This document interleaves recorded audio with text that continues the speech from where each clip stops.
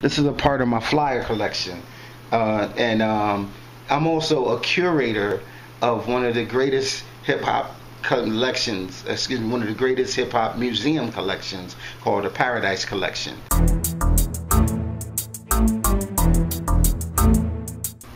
That's the first time I performed in Pittsburgh. This is the actual flyer from... That's the actual flyer from, I think it's 1990.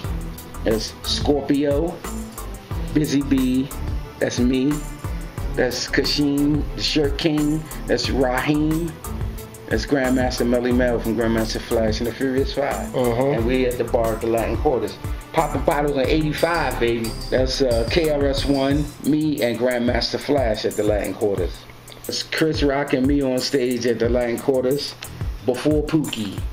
So, this was a night where the Boogie Boys performed. I had the Awesome 2, and it was my birthday. This was July 22nd, 80s. I turned 21 years old. Oh, wow. And my mom came to the club and everything to surprise me. They bought me my first bottle of champagne. It was pretty cool. And where was that at? That was at the Latin Quarter. Now, did you own the Latin Quarter at the time? No, I never owned the Latin Quarter. I wish. Okay. I was the manager and the host and the promoter of the club. And the Latin Quarter was the incubator of the golden era of hip hop. It was in the best place in the world, right in the middle of Times Square. It was the Big Daddy Kane, Eric B. and Rakim, Biz Mark, Roxanne Shante, MC Shan, Cool G Rap, Nice and Smooth, Third Base, Kid and Play, Salt and Pepper, Queen Latifah, EPMD, Heavy D and the Boys, De La Soul, the Jungle Brothers, the Tribe Called Quest.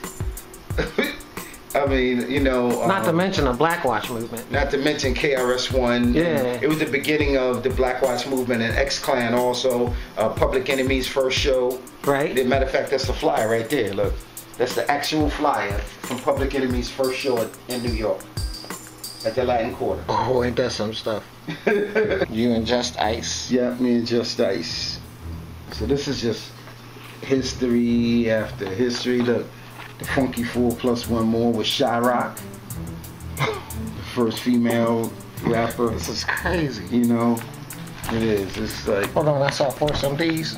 Oh yeah, the Force M.d.s. This dude right here was one of my elders and one of my teachers, one of my mentors. He had a band called Tough, and if you look real close at him, he probably looks like a comedian that you know by the name of Tracy Morgan, because that is his father, Jimmy Morgan.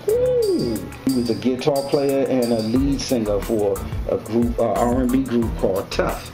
Right around the same time, we was coming out in the streets, see, in 1982, with our hip hop. The bands in New York would come out with full bands and DJ, you know, play live outside in the street, in the park for us. You know what I'm saying? And Jimmy, he taught me how to hook up the band, how to plug the guitar into the guitar amp, how to set up the drum set, how to do sound. You know what I'm saying? Basically, how to do a live sound and everything. That was my beginning to really learning how to operate the equipment. From Tracy Morgan's dad? Yes, Jimmy Morgan.